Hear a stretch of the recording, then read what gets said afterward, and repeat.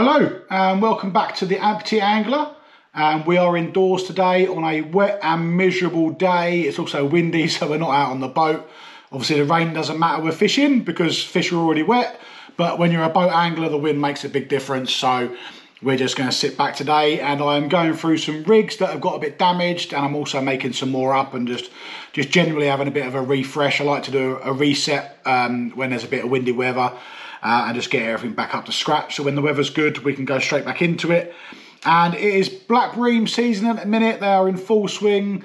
The last couple of videos I've done, you've seen us catch a lot of black bream, and we've done really well on those. And I just thought I would take the time today to show you my black bream rig and just go through the step by step and show you what it consists of. Really, like any rigs, any sort of fish catching things, everyone's got their own preference and will say this way works better than the others. That's absolutely fine. This way works for me and it works a treat, and I'm just going to pass it on to you. So if you like it, obviously you can build your own and use it, and if you don't, then that's absolutely fine as well. Fishing's a game of many ways to skin the cat. So let me just show you it built first already, and then I'll take you through step by step how to make it up from scratch. Essentially though, what it is just a little tiny swivel onto some 30-pound rig body, and you've got two hooks on droppers. And you've then got a swivel at the bottom of that, and in between that last hook and the swivel you've got a little clip lead there running on a swivel and a little bead just to protect it against the knot, and that then runs down at the end of that swivel. You then have another length of line and another hook on there. So essentially it's a 2 up and 1 down rig, or some people call it a Wessex rig. That might be something slightly different. It depends where you are as to what you're calling things. I see things called different things all the time, but essentially it's a 2 up 1 down rig, and it's just deadly for bream. They absolutely love it. Bream can sit quite high up in the water, and as you'll see from my last video that I've done on the ground fishing day, on the reef, the bream were coming on the top hooks primarily, but when we was on the soft ground or around the edge of the reef, the bottom hook was picking up the gurnards and the plaice. So it's a really good all-round rig.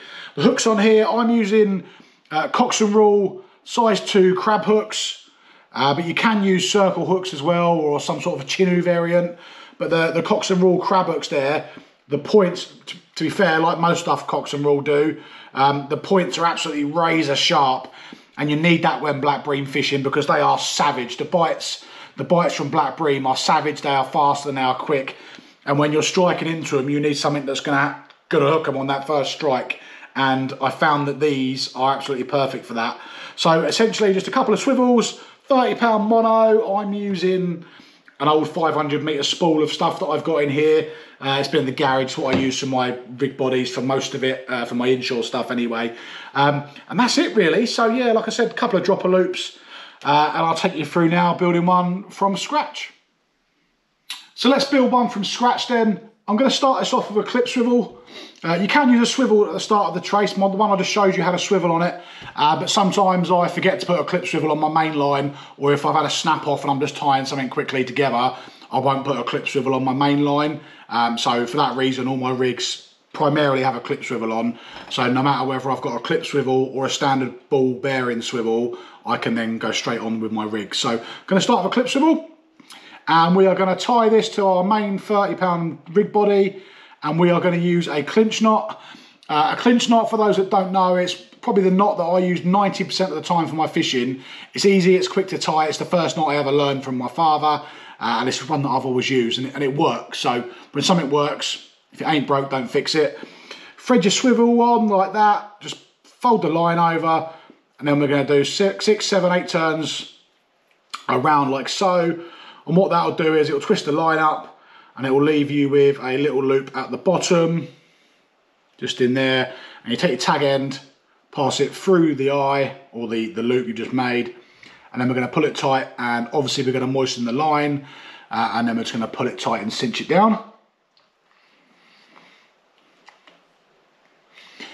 Before you pull anything tight, I know every fisherman should know this, but do wet your line.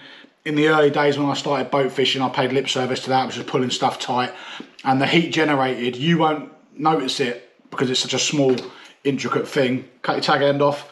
but the friction caused don't half weaken your line and you will lose fish. So there we go, that's our swivel tighten right down now.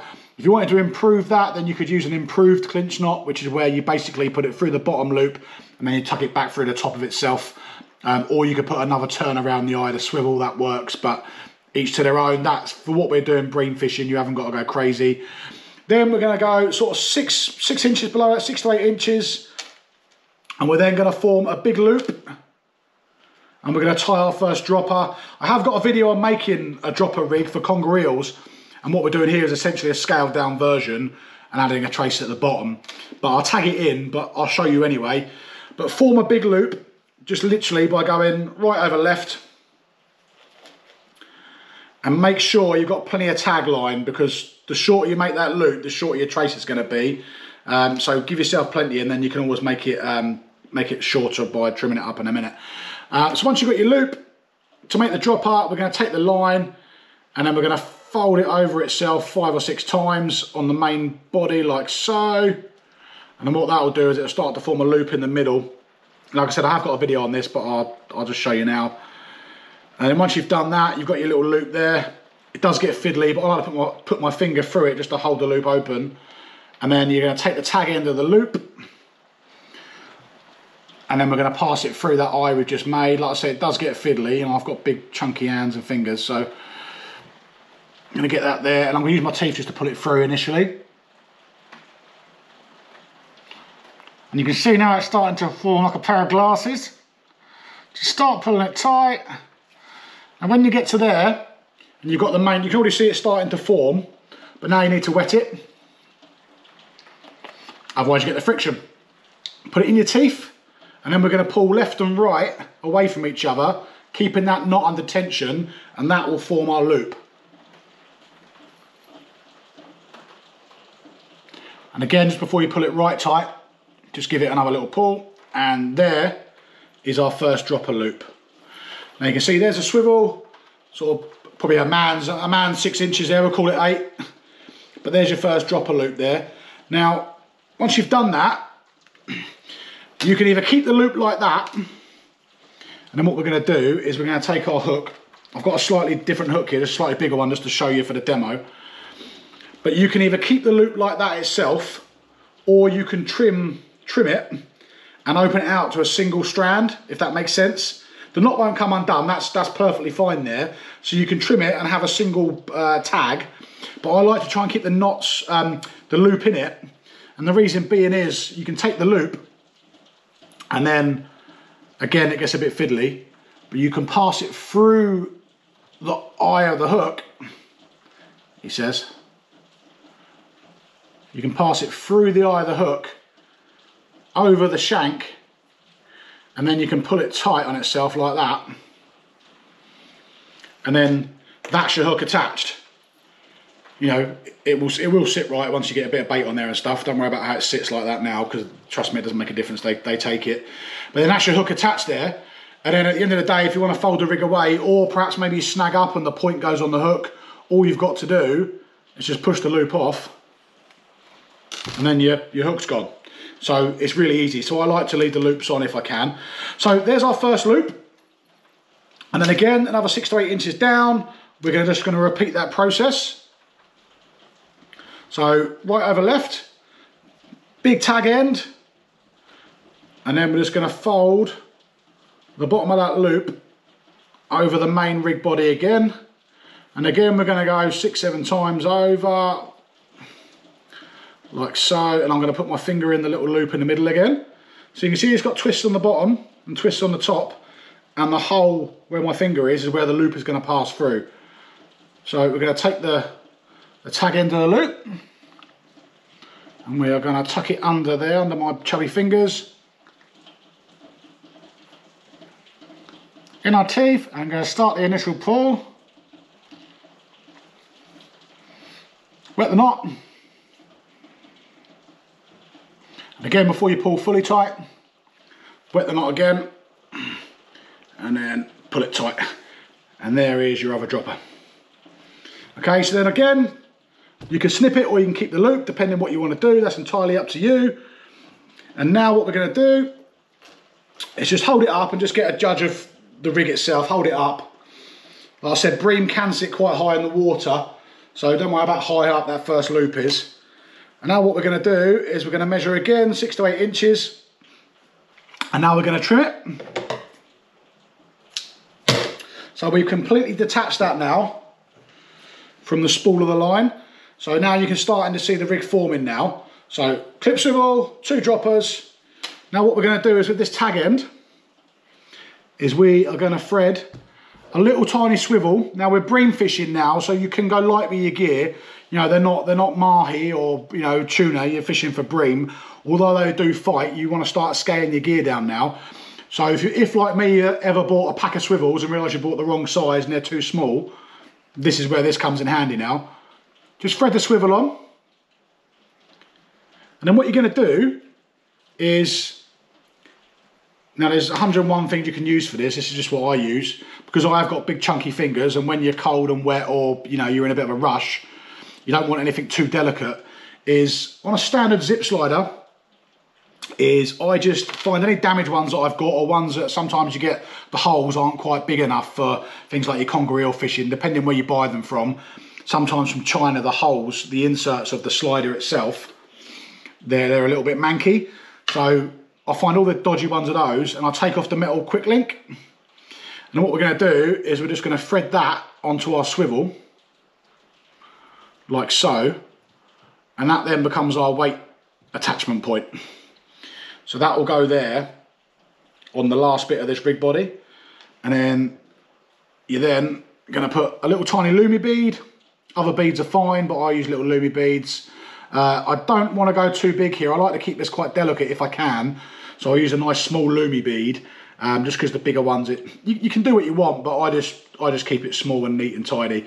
So there's your bead, and then what we're going to do is we are going to put another ball bearing swivel on, or barrel swivel, and again that's just going to go on with a clinch knot. So 6-7 turns, and then 1 for luck, and that's going to go again under that hole. Wet it and pull it tight, and again we're going to trim our tag end. Right, now what we got, now you could stop there. You could have a little Gemini link or a quick link on the bottom of that and do away with that one and just have a 2-hook dropper rig for bream, and that works really well on its own. Size 2 hooks, circle hooks, crab hooks, chin hooks, whatever you're going to use, that alone works really well. But this bottom hook now, which we're going to attach, will pick you up a lot of fish, especially on softer ground, or if you're fishing bits of sand between the reef for these bream, you'll pick up a lot of extra fish. So all we're going to do now is take a short 30cm bit of mono, leaving enough for knots and the rest of it, and then we're going to tie that to the bottom of that swivel we've just attached, the last swivel.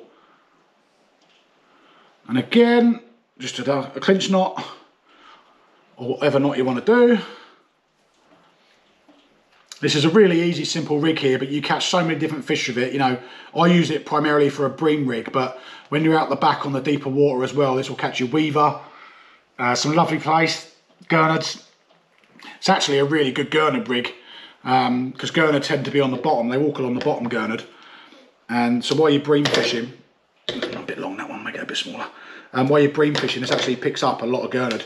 Now, if you're fishing a bit of reef, what you will find is this bottom hook can sometimes, especially if you're drifting or there's a bit of tide, this bottom hook can snag up. So what I'm going to do here on this one is I'm going to attach a couple of little floating beads. So these are little foam beads. Again, you get them off eBay, or any tackle shop will do them for cheap.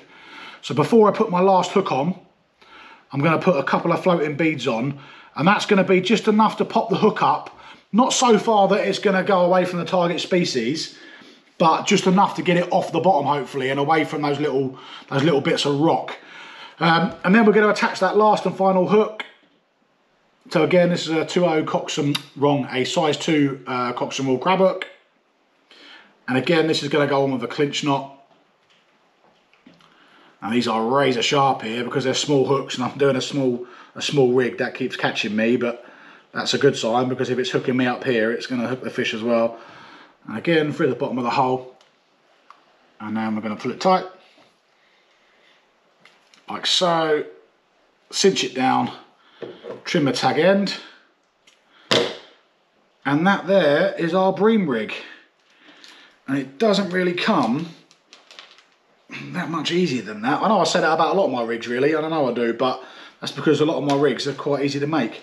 So just to recap, clip swivel at the start, dropper number 1 where you can attach your hook. Now you can clip that and make it a single bit of line, and then you can trim it up to whatever length you want, that's fine. Or just keep it as it is, and then you can loop the hooks on, and then you can upgrade your hooks end. So if you find you've got a better stamp of Bream coming through, you know, you can then put a slightly bigger hook on, or perhaps if they're smaller and you're missing bites, you can then scale down just by simply unlooping the hook from the trace. 6 to 8 inches down below that, that's probably more like 12 that one, but just for the purpose of this, 6 to 8. Another loop, another hook. Between that, we've got a little swivel and a bead just running where we're going to clip our weight on. And a length of line with a couple of floating beads and another hook on there. So the idea is the weight will sit down like that. You'll have 2 hooks up in the water for your Bream. And then this one here will be dangling tantalisingly just above the reef. And that's going to pick up your gurnards, your plaice, and any Bream that are feeding lower down, perhaps the females that are in the nests. And that's it really. And that is my Bream rig. It's caught me a hell of a lot of Bream already this year, and it will catch me a lot more before the year's out. And if you like it, then give it a go. Let me know how you do in the comments if you find it works. And then, like I said, make sure you choose the most important bit with any rig really is the hook, because if you've got the wrong hook on or you're choosing poor quality hooks, you simply won't hook up to your fish.